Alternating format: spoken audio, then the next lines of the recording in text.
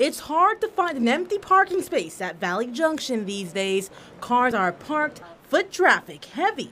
A couple little fairy wands for my nieces. And people's hands are filled with Christmas gifts, all from locally owned shops. It just feels a lot different when you shop locally. You get an experience where you just feel like it's kind of a one-of-a-kind. But this year, it's not just that one-of-a-kind feeling bringing shoppers to Valley Junction. We considered going to Target, and people who actually need money in their pockets are these small business owners.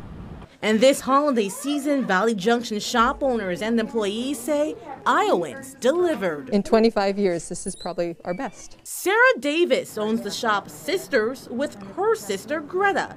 This year is their most successful holiday season yet, and everything is falling into place. We did not have the supply chain issues that a lot of people had, so we've been pretty well stocked. Just down the street, the Sassy's boutique team is seeing their most successful holiday season in their 5 years. And employees believe two factors are leading to that. People haven't shopped for a year because of the shutdowns and the loyalty to small business. And when asked why they chose Valley Junction over commercial spots, shoppers tell us it's because gifts from local shops are unique, fitting the holiday spirit. That's why I love coming, especially down here, because everything's made out of love.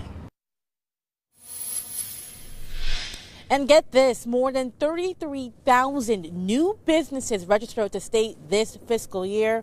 The Iowa Economic Development Authority tells me that's more than any other year in Iowa's history. Live at Valley Junction, Kayla James, KCCI 8 News, Iowa's news leader.